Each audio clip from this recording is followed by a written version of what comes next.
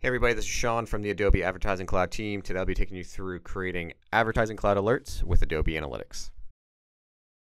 For the learning objectives today, we will be explaining Adobe Analytics Alerts, how we can create alerts from Advertising Cloud dimensions, and then we will review some use cases. Quick introduction on Adobe Analytics Alerts. We'll be using the Alert Builder feature within Analysis Workspace. This allows us to create alerts based off of thresholds or percent changes. And since we're using the Analytics for Ad Cloud integration, we can use our Advertising Cloud data to monitor our campaigns so that we can get email alerts if a daily anomaly occurs, or if our main KPI drops or increases, or if our spend changes drastically week over week. We will receive an email that will let you know that these things have occurred. So let's jump into Analysis Workspace and we can go over this.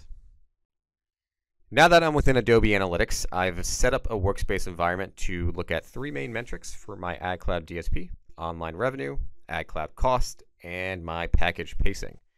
So what I want to do from here is I want to monitor these three metrics. I want to make sure if any drastic changes happen with them, I will be alerted at an occurrence. So maybe weekly or daily, I will receive an email, let me know that a change has occurred. To do this, we can simply highlight the metric, right-click it, and say Create an Alert. This will open up our Alert Builder menu, and we can create a title saying Revenue Change. And give it a description, give it a time granularity. So if a revenue change happens over the day, I want to get an alert, or over the week, I want to get an alert. So let's change this to weekly. Recipients will be yourself or whoever is part of your team that you would like to receive this alert. And then we can start to build the logic from it. From what we did with the previous screen, we created the logic already, but we can update this. So maybe you want the ad platform to be Ad Cloud DSP, but you also want the ad type to be your standard display. So you can update this on the fly. Say I want the standard display. And if you're interested in a particular product, say I want to make sure that from my DSP, from this ad type, and I want to see if my particular product is dropping week over week with revenue. So I can maybe change this to a particular one, maybe a winter flannel. Now I have an alert for online revenue, for my DSP, for the ad type standard display, and for product name. And it will let me know in this top right preview how many times this has happened in the past. So it gives you an idea for how often you might expect to receive an email for this. Now I can save this alert and start to build some other ones. So let's save this, go back into our workspace environment, and build one for cost. So now if I want to build a spend alert, letting me know anytime that spend has dropped or increased week over week, I can do that as well, right? So we did that right click, we create an alert, it creates the Boolean logic for us. I can say weekly spend alert and change this to weekly.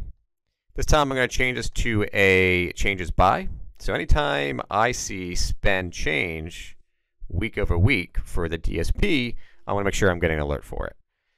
You can change it for the platform. You can add in your campaigns or your placements or your package pacing. This way you'll be up to date and nothing will surprise you anytime there's a large drop in spend.